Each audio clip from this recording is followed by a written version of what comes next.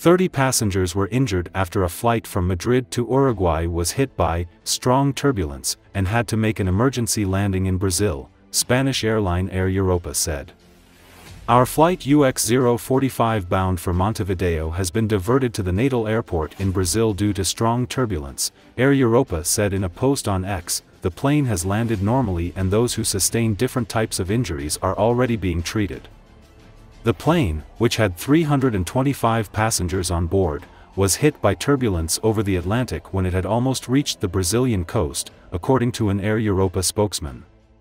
The plane landed normally and was met by a fleet of ambulances. Airport officials said some passengers needed medical attention and were taken to the nearest hospital. The patients had hit their heads during the turbulence and suffered injuries including skull fractures and facial cuts, according to health authorities.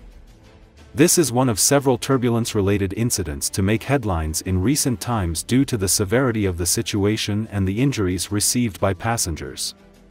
One of them involved a Singapore Airlines Boeing 777 traveling from London Heathrow to Singapore Changi Airport on May 21, when severe turbulence caused serious injuries to many passengers, even claiming the life of one. The same month, a Turkish Airlines flight attendant was flung to the ceiling before falling hard on the floor, suffering from a broken backbone when an Airbus A321 flight from Istanbul to Izmir faced severe turbulence. In May again, a Qatar Airways Boeing 787-9 flight to Dublin was met by emergency services at the airport after turbulence injured 6 passengers and 6 crew members on the flight. In June, an Air New Zealand Airbus A320 on a domestic flight from New Zealand's capital, Wellington, to Queenstown was hit by turbulence about 15 minutes into the flight. The incident left 2 injured.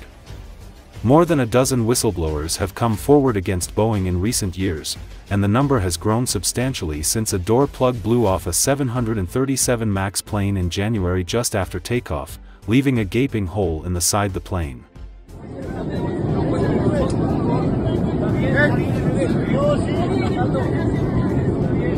Gracias.